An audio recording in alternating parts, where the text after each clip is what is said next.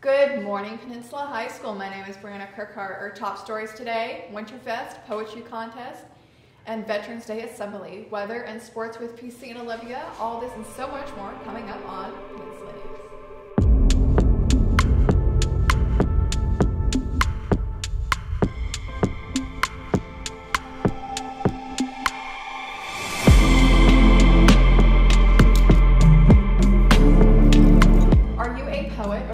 Looking to showcase your talents? Join our exciting Veterans Day Art and Poetry Contest with a poem or a piece of artwork to honor the U.S. veterans.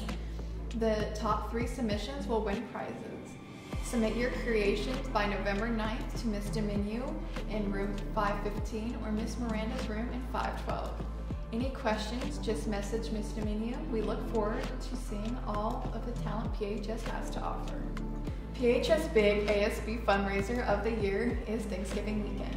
We need lots of student volunteers to make this run successfully, and we are counting on you Seahawks to make that happen. If you are interested in volunteering for Winterfest, just look in your Schoology class of 2020 info page for volunteer sign up. Any questions, just ask Ms. Dominu or Mr. Miranda or Mr. Bruce. Volunteer hours will be handed out afterwards. Veterans Day Assembly. Get out your patriotic gear. On Wednesday, November 8th will be a Spirit Day for Veterans Day. Seniors wear camo, juniors wear red, sophomores wear white, and freshmen wear blue. We will have an amazing assembly during homeroom that day, so we can't wait to see you show off your school spirit to honor our veterans this Wednesday. And now, with your week sports, here's PC and Olivia. Thank you, Brianna. This week in PHS Sports.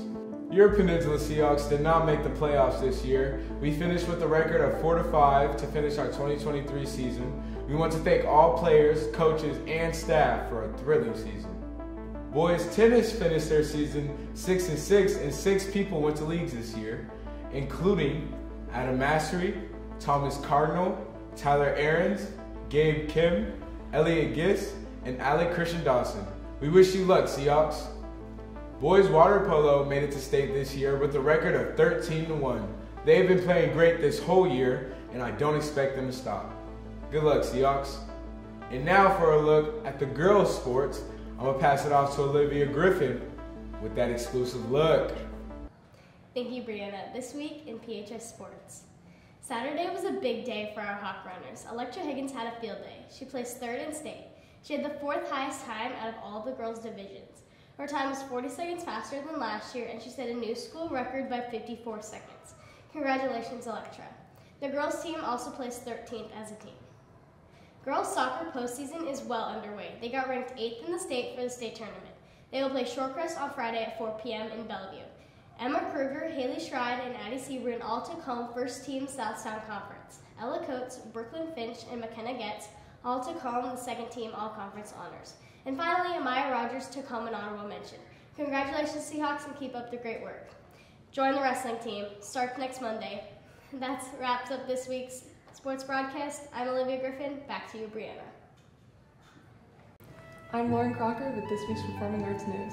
The first play of the year, Almost Maine, is finally here. Opening night is tomorrow, Thursday, November 9th, and shows will continue until the 18th. Student tickets are $10 online and $15 at the door. We hope to see you there. For more information about the world we live in, here is Hunter Hill. Hello everyone, I'm Hunter Hill and I'm back here with your world news. I feel the story should have been touched a while back, but I'm glad we have a chance to report it now. On October 7th, a terrorist group known as Hamas stormed Israeli as they were wrapping up a 7-day Jewish music festival, killing more than 1,400 people on their first attack.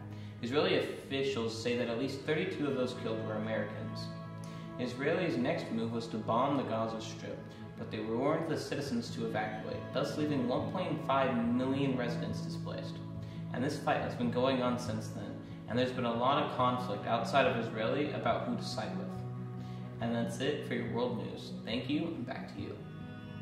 That wraps it up for this week's broadcast. My name is Brianna Kirkhart. I've been joined by PC, Ava, Olivia, and Isabella.